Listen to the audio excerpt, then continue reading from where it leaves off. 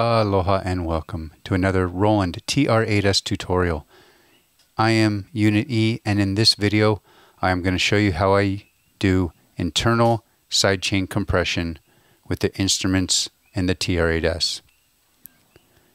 Now by default the TR-8S does have an external input and a sidechain for that external input. Your external input is right over here. You have a mono or a stereo left-right, and you have 6 assign outputs over here. So what I do is I send an assign out, this one being number 3, into the left mono of my external input. Then I go to Shift and Kit. You can see on the external in category there is a sidechain source. We'll get back to that. But I hold Shift and I scroll till I get to output. I let go of Shift and scroll to the track I want to send or I want to be sidechain. This is going to be the baseline on my mid-tom, but I also did it to the closed hats. So my 16th note hats have a slight ducking on my kicks. Okay, going back to that external in, you can see you can choose your sidechain source.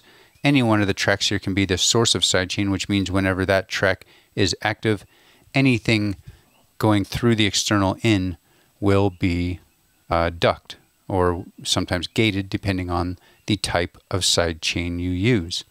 Experiment with the different kinds to see what happens.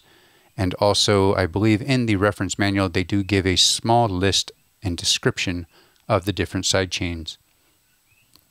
You also get a sidechain depth. 255 is your max, and you can definitely hear the difference.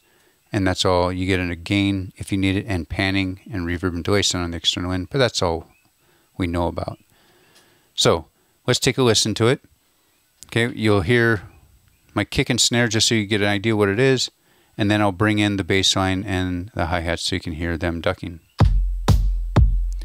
Very simple beat, just a 4 on the floor with a snare. Let's bring them in.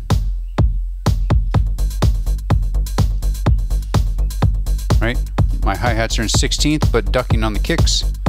My mid-tom has a little 3-hit with a space, but we're getting ducking. If you really want to hear it, go ahead and crank your depth up to 255. You can hear both the bass line and my hats ducking on the kicks quite a bit, almost to a muting.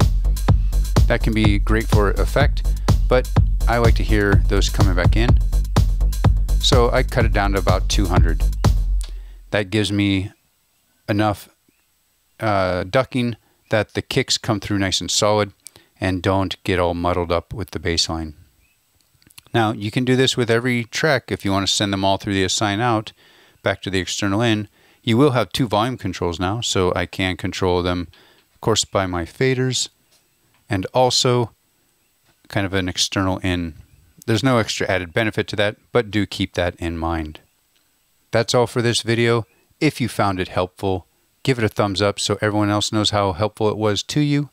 Hit that subscribe button if you want to keep watching my videos, and ring the bell and you'll be notified when those new videos come out. Once again, I am Unit E, and thanks for watching.